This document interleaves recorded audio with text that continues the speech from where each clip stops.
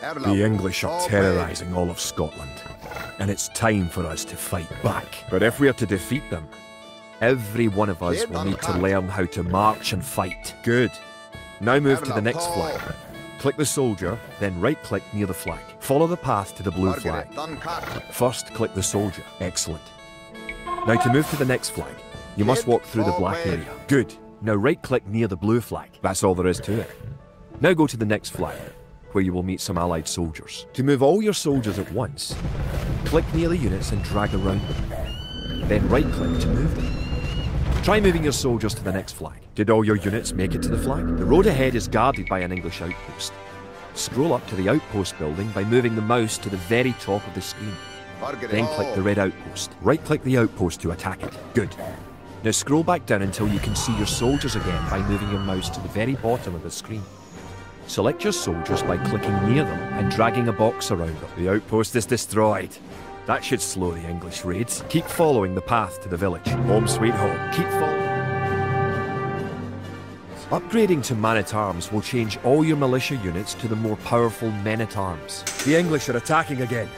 Teach them a lesson with your new men-at-arms. The English are no match for your warriors.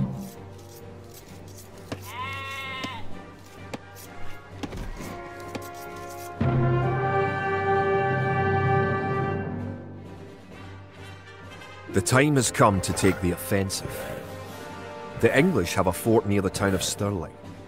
If we can defeat the English here, they may think twice about their invasion of Scotland. To win, destroy the English tower to the west. Before we attack the English to the west, we need to build up our forces. Have your villagers start gathering food and wood. An English outpost. You know what to do. Knock it down. You are close to the English base. Better not knock down this wall until you have an army of about 12 soldiers. Keep making villagers at your town centre until you have 10. The more villagers you have, the faster your resources will come in. Good job.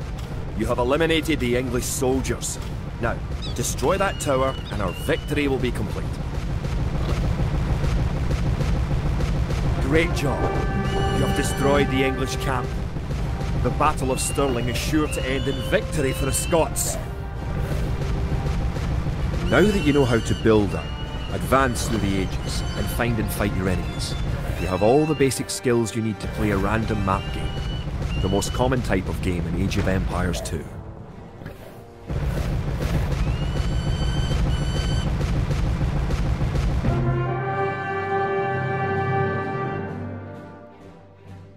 The Scottish army has been rallied by recent victories against the English. The situation is starting to look up. It will help the morale of our army to collect holy relics and place them in our monastery. One of the relics is close to your town. An ally has another relic, and the English have captured a third. You can retrieve a relic by clicking a monk and right-clicking the relic. Monks have other abilities as well. They can heal your injured soldiers, or those of your allies. They can also attempt to convert enemy soldiers to join your army.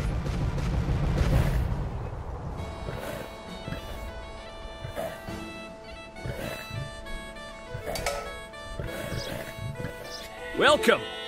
If you've come for the relic, you can find it on the hill to the northeast of our town. Kid, Kjark, Bid Fear, Toe. Toe.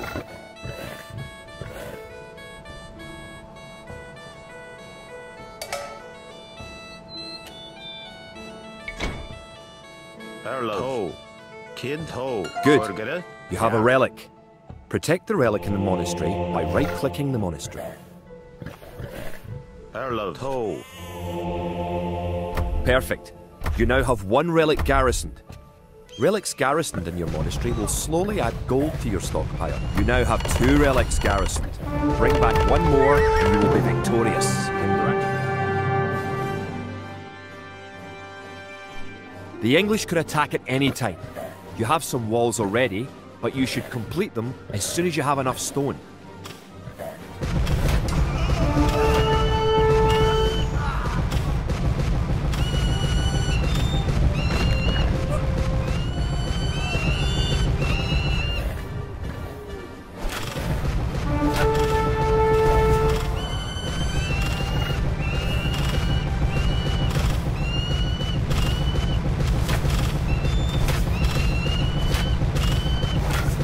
You can also build towers to defend your city.